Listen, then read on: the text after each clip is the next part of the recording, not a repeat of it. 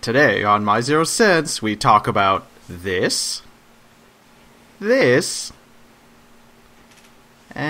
this.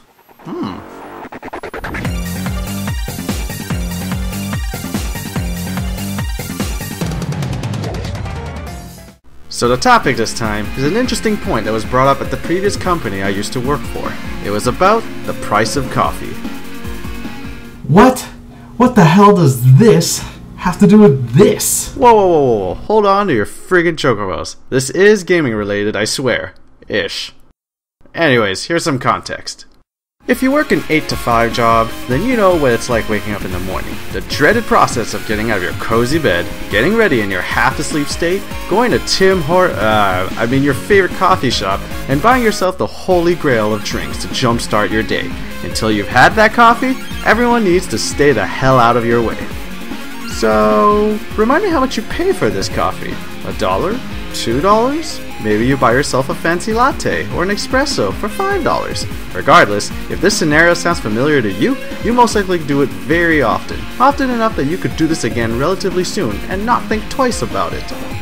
Alright, and now for some seemingly irrelevant context. Whether on the Apple App Store, the Android Play Store, or the Windows App Store, you'll find a ton of apps of any kind. Games, tools, entire software programs, etc.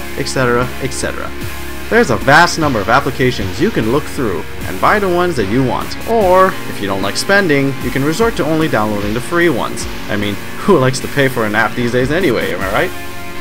Now, what I want to look at more directly is the vast number of games that cost between 99 cents to $5.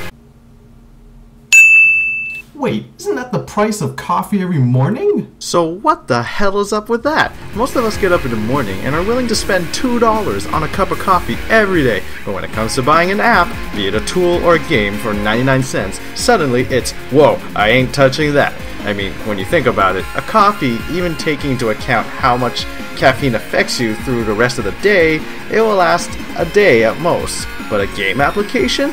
Buy that and it's yours forever. And yet something in our mind places a wall between our index finger and that buy button. Let's put things into perspective. Imagine that instead of buying a coffee every weekday before going to work, you buy an app. With 5 weekdays per week and 52 weeks in a year, you have a total of 260 apps in a year. Holy jeez, 260 apps? That's a significant number of apps on a single mobile platform. Just think about it for a second. 260 coffees or 260 apps in a year? When I looked at it that way, it seemed logical to choose 260 apps that I can keep forever instead of 260 coffees that last me only the year. So why is it so damn hard to tap that stupid buy button? Well, I don't know the absolute reason, but here's what I think. If I tell you my shop sells a cup of coffee for $2, you know exactly what you're getting. A hot caffeinated drink that will wake you up and ease you into the day.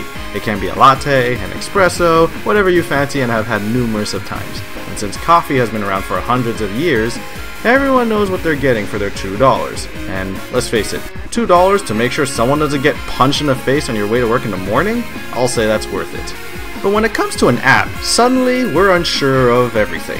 You can argue that there's a description on the app page, you can argue that there may be a demo you can try first, you can even argue there's a rating system.